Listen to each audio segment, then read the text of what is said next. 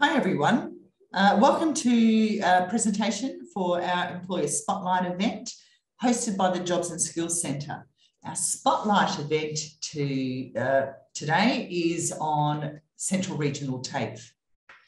Firstly, I would like to do an acknowledgement of country. Central Regional TAFE acknowledges the traditional custodians of country throughout the Midwest, Gascoyne, Wheatbelt and Goldfields regions, and their connections to land, sea and community. We pay our respect to their elders, past, present and emerging, and extend that respect to all Aboriginal and Torres Strait Islander peoples today. So, as I said, today's presentation is hosted by the Jobs and Skills Centre, which is an initiative proudly delivered by both Central Regional TAFE and JobLink Midwest in the Midwest and Gascoyne regions. We are a one-stop shop for employment, training and career services. But more about us later, because today's Spotlight event, as I said, is on Central Regional TAFE. So I'm now going to hand over to Carrie Puzzer, Manager of Staff Capability, to tell you more about Central Regional TAFE, working there and so on. So thank you, Carrie, and it's over to you now. Thanks, Carmel. Great to be here. Thanks for inviting me to talk about Central Regional TAFE and what we do as an employer and why you might want to come and work with us as one of the larger education institutions in WA. So Central Regional TAFE was originally formed in 2016. It's actually a merger of 3 different colleges back in 2016, Durack, Goldfields and CY O'Connor. So we have 9 campuses spread across from Exmouth through Carnarvon, Geraldton, Northern, Mora, Merredin and in Kalgoorlie. So we cover just around 54% of the state, which is quite a lot of an area, which means we have quite a lot of people that work for our organisation, and we service more than 10,000 students every year, delivering many courses, 300 courses and skill sets and so on. So there's lots of things happening at Central Regional.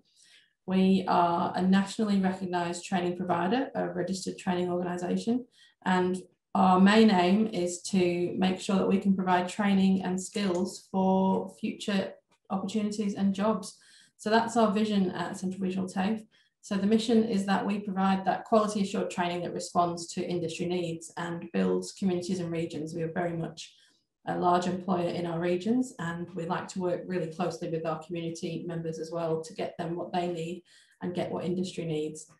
So you'll see there, we are also a values-based organisation. We're driven by vision, mission and values, and those are embedded throughout our policies, procedures and in all of the actions that we expect in our staff. So if you're looking at those values there and think, yep, they all align with me, then we welcome you to consider Central Regional TAFE as your next employer.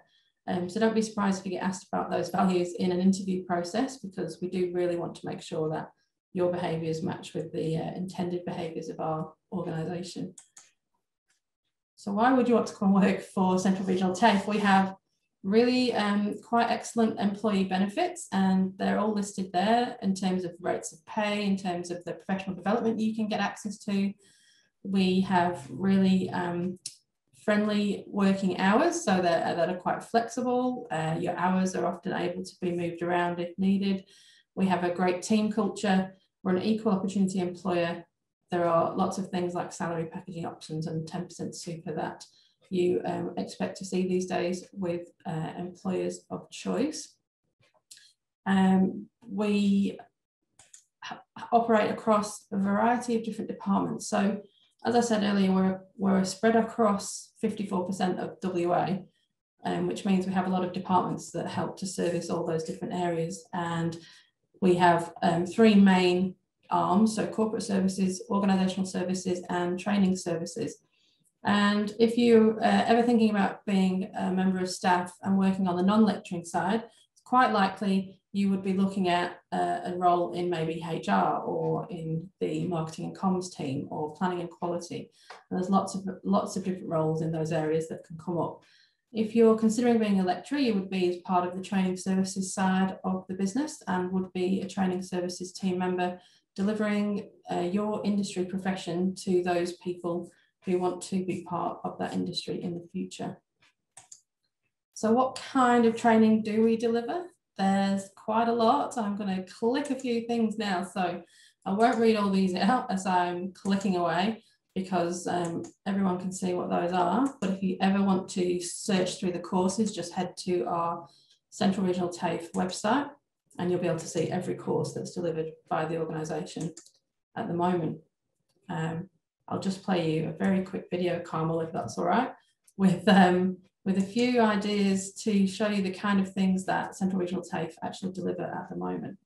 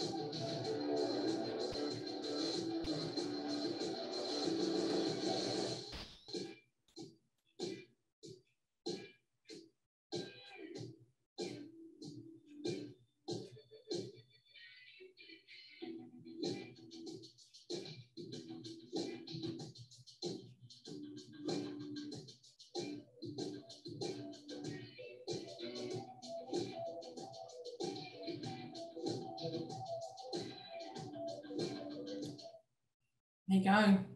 Lots and lots of different things there, Carmel. Because we deliver so many different courses, of course, we need the lecturers to be able to deliver those courses to the students. And lecturing is a great career move. If you're an industry professional at the moment and you've got more than 5 years experience and you're thinking, I'd really like to be able to train the next generation who are coming through in your industry area, then lecturing is a great way of becoming a dual practitioner. So you continue to be an expert in your industry, but you also become a training and assessment practitioner as well by doing those lecturing activities. So what does a lecturer actually do? One of the most common things you'll go straight to is to say a lecturer basically stands up in front of a classroom and delivers to students, or maybe they're showing them hands-on in a mechanics garage to show exactly what happens in that area of study. But of course, there's lots of other things that go with being a lecturer. So not only are you engaging with different delivery methods with your students, you'll also be constantly developing materials, you'll be marking, planning, there's preparation to do, there's the continual liaison with industry that's really important to make sure you're as up to date as possible as a lecturer. And depending on the role, there may be a need to travel occasionally. Generally, it's a Monday to Friday kind of role, but sometimes those hours can be in the nighttime rather than in the daytime to make sure we can deliver classes to as many people as possible. But it's a really varied role and lots of different opportunities that can come out of becoming a lecturer. To become a lecturer though, as I said, you need 5 years recent industry experience. So that's the first thing I would ask you if you call me up and say that you're interested. I'm going to be asking you that question. And you then need to be able to pass a number of different eligibility checks, which include the Department of Education National Police History Check, which is not the check you get over the counter at the post office. It's actually a different one, but we sort that out with you. You would need to have a Working with Children check. You obviously need to be a citizen of Australia or permanent resident or have a working visa. And ideally, if you've got your Cert 4 in training and assessment, that is fantastic. However, we know that that is something that a lot of people don't always have, yet they've got all those industry skills. So we would work with you to help you gain that Cert 4 in training and assessment if you don't have it already. So what are the benefits of being a lecturer? There's a great salary range. It ranges from $76,000 to $102,000. The leave is fantastic, 8 weeks paid leave every year. As I said before, flexible working and weekday hours generally. And there's access to different benefits as talked about in terms of salary sacrifice. There's lots of professional development opportunities, and depending on the area that you currently live and work, there may be a potential to access relocation and housing subsidies as well. And that varies depending on the job and the location. So we obviously have a large cohort of staff, as I've said earlier, and I've just wanted to tell you a little bit about what some of the current staff say about working as a lecturer in particular, because we do have a lecturer pool out at the moment that people can apply to. And you'll see here that Michelle Harvey is a lecturer in accounting and bookkeeping. And she says that what she loves most about working at Central Regional TAFE is the staff and students. And she's actually worked for TAFE for quite a while. I've been able to move through different roles. And she says that every single new intake of student brings different challenges, which forces her to come out of her comfort zone. So not only are the students growing, but so is she. So that's what she takes away from lecturing at Central Regional. And another lecturer, we have Andrew May. He's a lecturer of commercial cookery in Kalgoorlie, and he loves the fact that every day is different. So he could be teaching practical skills in the kitchen one day or in a classroom teaching theory the next. And he loves being able to pass on his skills and knowledge, because for him, it's an industry that means a lot to him, and he wants to be able to make sure that he can make a difference to that industry as well by teaching the students of the future, the future workforce. So a couple of awesome lecturers there. And if you then want to know where to find the jobs that are available at TAFE, you can access work of various different ways. So if you were looking for casual or temporary work, the easiest way to do that is to email your resume straight to HR@TAFE, which our email address is there, but it's also on our website. For any long-term contract positions, permanent roles, for longer-term casual roles, they're all advertised formally through the WA Government Jobs Board. So if you were interested in being kept up to date on what jobs are available at Central Regional TAFE, I can recommend signing up to jobs.wa.gov.au, register your details there and select CR TAFE as an agency that you wish to hear from, and they will regularly update you with what roles are available. There's also an expression of interest form on our website. So whether you're interested in lecturing or non-lecturing roles, head to our website and there's 2 forms on there where you can fill in your details, submit your resume, and we can let you know what happens next in terms of how to find a role with us. On that page as well, which is called Work With Us, that also has a list of all the current vacancies too, which will link you back to the jobs board and give you the right links to apply to those jobs at TAFE. So that is basically all us in a nutshell. I'm going to hand you back to Carmel so she can tell you more about Jobs and Skills Centre. Thank you, Carrie. And as you can see, there's a wide range of different positions at Central Regional TAFE. So I'd like you to ask yourself, do you love writing a resume? Do you love writing selection criteria? To be honest, I don't think most people would say yes to that question. That's where the Jobs and Skills Centre can come in and help you and support you to prepare your application so that it aligns and is tailored with the particular position you're going for and with the organisation that you are applying for. So we can provide these services for you. They are free of charge. The only eligibility is that you reside in Western Australia. So we have career information, guidance and planning, and help with job searching and job matching. Your resume, now you may already have a resume, you might want someone to review it, someone to update it, or just talk about what's in it and does it align with what you're applying for. Training and course information, skills qualification recognition, apprenticeship and training assistance, and we have culturally sensitive employment and career services for Aboriginal people. So let me give you some quick tips on how to apply for government roles. First of all, understand what the position entails and what the application information is. Review the position description and start thinking about, do I actually meet those minimum requirements? Can I get those minimum requirements?